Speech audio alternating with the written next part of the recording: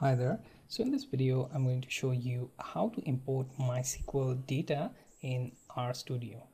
Okay, before that, let's take a look at this PHP dashboard, and I have these entries within my user details table, and my database name is archive, and I'm going to get this data in my RStudio's data frame.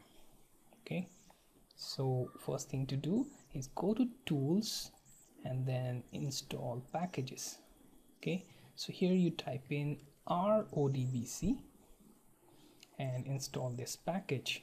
Okay, after you install this package, go to your Windows options. Here type in ODBC, then go for data sources. Then you have to add here as MySQL ANSI or Unicode servers point, and then you have to specifically put the details regarding your MySQL server. Okay, and you have to test your database or simply the connection made to this MySQL server. Okay, so all you have to do is just point to that 3306 port, and it will be able to read all the database within that, and you can link to anywhere within RStudio or any other programming languages of your choice. Okay, so next thing to do, call for library, type in RODBC. Okay, now that we have imported, call for connect, then type in ODBC connect.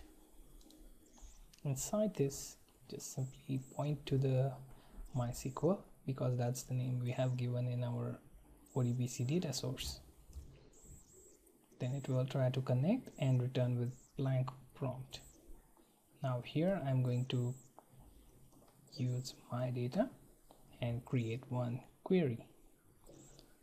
So let me check SQL query, and inside this method I'm going to use connect, then my query for select all the rows and columns from, and here I'm going to type in archive.user_details.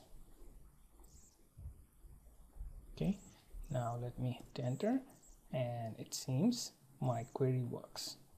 Now just type in my.data and hit enter, and you will find that all the 100 rows from that database are shown here on RStudio console.